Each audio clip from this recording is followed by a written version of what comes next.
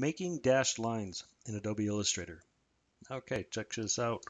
We're going to make some dashed lines here. I'm going to switch this here to just be a stroke, and I'm going to go over here, bump it up.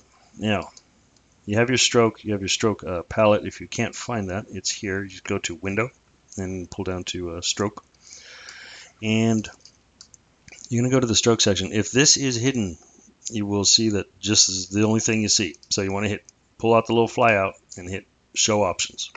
And now, boom, you got this whole dash line here and some caps. I'll show you that stuff.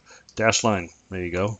But you might want to change the spacing in it because this has a 12-12 gap. Let's just change the gap to 6. Boom. See that? Now you got a 12 point line and a 6 point gap.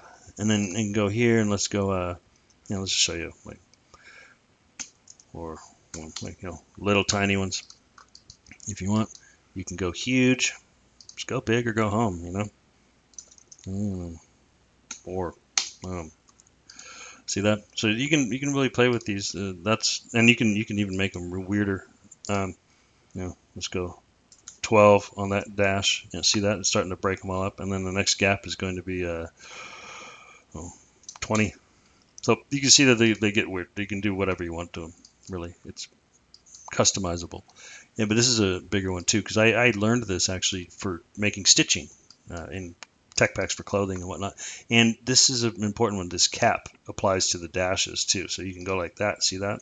You got a little round guy now, as opposed to the square, which adds, depending on what you're doing, it could add a little bit of realism or just looks better. But that's basically the gist of dashed lines. Really straightforward as long as you know where to click. So I hope that helped you out. Have a good day.